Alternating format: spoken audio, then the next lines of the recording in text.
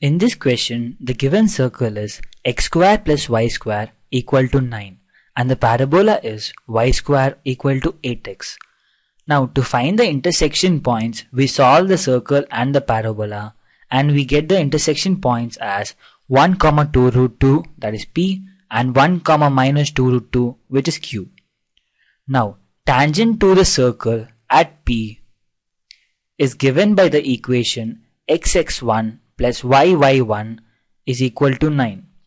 Therefore, by substituting the points, we get x into 1 plus y into 2 root 2 which is equal to 9. Now tangent to a circle at point Q is x into 1 plus y into minus 2 root 2 which is equal to 9. Now these tangents intersect the x-axis at 9, 0 which is point R. Now tangent to the parabola at point P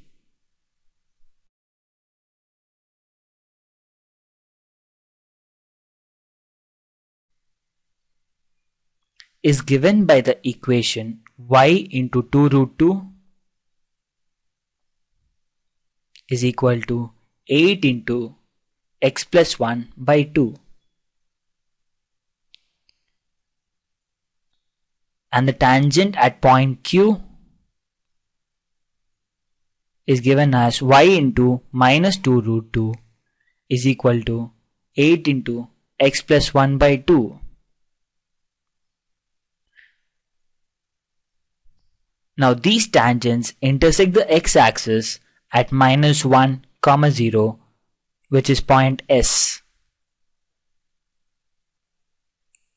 Now from the figure, it is evident that the length PQ is 4 root 2 and its midpoint is named as T.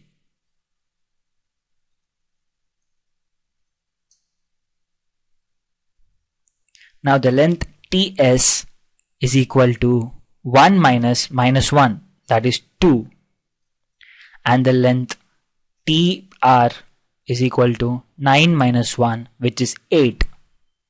Now area of triangle PQR is equal to half into 4 root 2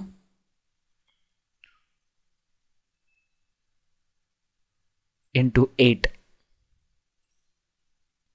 which is equal to 16 root 2, whereas area of triangle PQS is equal to half into 4 root 2 into 2 which is equal to 4 root 2. Now the ratio is 1:4 which is option C.